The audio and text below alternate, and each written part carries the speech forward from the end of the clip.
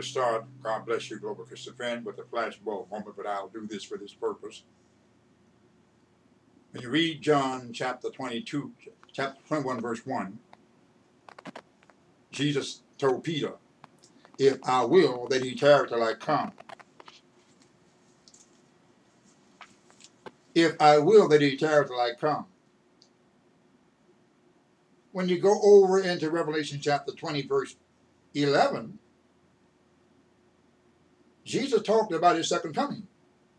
When you get to Revelation chapter 20, verse 11, you see that John saw the second coming of the Lord.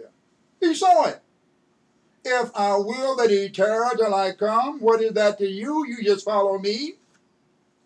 And Jesus' will came to pass over in Revelation 21, 20:11, because when you get over there and read it, look, I'm just going to do this for this purpose. You may say, well, I don't never see you reaching for the Bible, you know. Children, the Bible is here. Okay? It's here.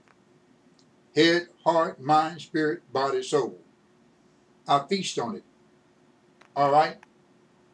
When you read the 20th chapter and verse 11, this is what you read. I saw a great white throne and him. That's him. That's him. That's him. That's him. That's him. That's him. Remember Jesus told Peter, if I will that he tarry till I come? That's him. Him that sat on it, from whose face earth and the heaven fled away. That is. All right? Understand that now? I hope you do understand that and see that. Flashbulb moment. All right? John saw what Jesus said he would do. My second coming. Bless the name of the Lord.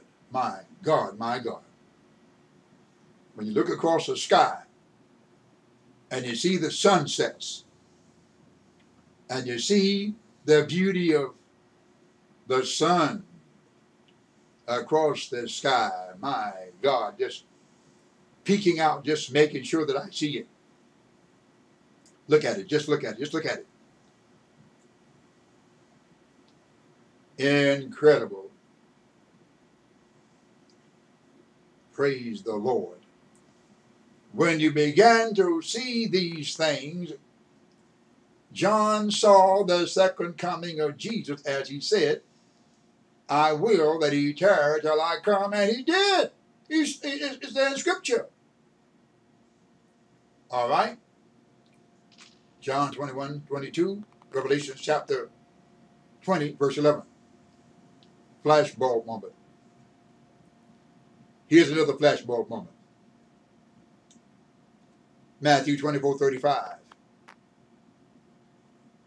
Revelation chapter 21 and 1. All right, another flashbulb moment. God gives you these flashbulb moments for you to understand who he is. So that you can understand, I can go home, I can read these things to myself, by myself, and they're not going to change. The truth don't change. God's word do not change. All right? Let's look back at what God is showing us. Akedo Shem. Going back.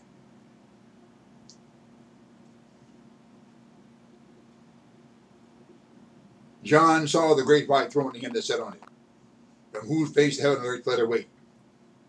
Remember Jesus told the apostle Peter, if I will, bless the truth of the Savior and his will, which has come to pass, as he had promised John, that he tarry till I come. This is what John is presently witnessing. John is witnessing the second coming of the Lord. Think about that. As he himself said. And there was found no place for them. Old things are passed away, and behold, I make all things new. Taste, smell, hearing, sight is never abolished. Death is, but these are not. Light and glory is forever.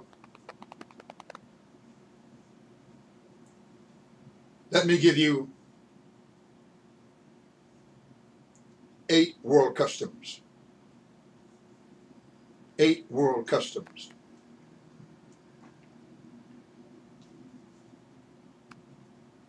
And I'll do that by going over into Genesis. The 8 world customs. We know about the 8 wonders of the world. Oh, the 8 wonders of the world. Oh, we just know them. We've given you those 8 wonders of the world on many occasions. We're not going to do that now again. But the 8 customs of the world you need to know. You'll find them in Genesis chapter 8, verse 22. In other words, anyone coming into the world, whether they be coming from a fetus, embryo, or coming from a spacecraft, or an alien, they are going to encounter these 8 customs of the world.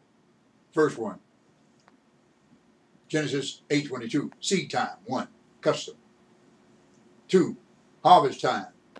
3, cold. 4, heat. 5, summer. 6, winter. 7, day. 8, and night. Understand that? These are customs that the world are going to carry with it. Because God himself said, while the earth remains, these customs shall be there. All right? Look at them for yourself. Understand them for yourself. And see what God is showing us.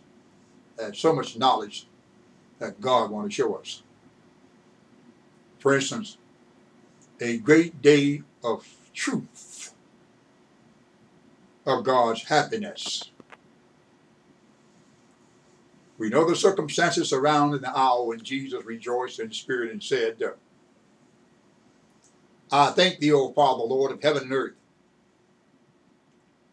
possessor of heaven and earth, that thou hast hid these things from the wise and prudent, and had revealed them unto babes. Keep that in mind. We'll come back here. God bless you. Next time, Global Christian Friends.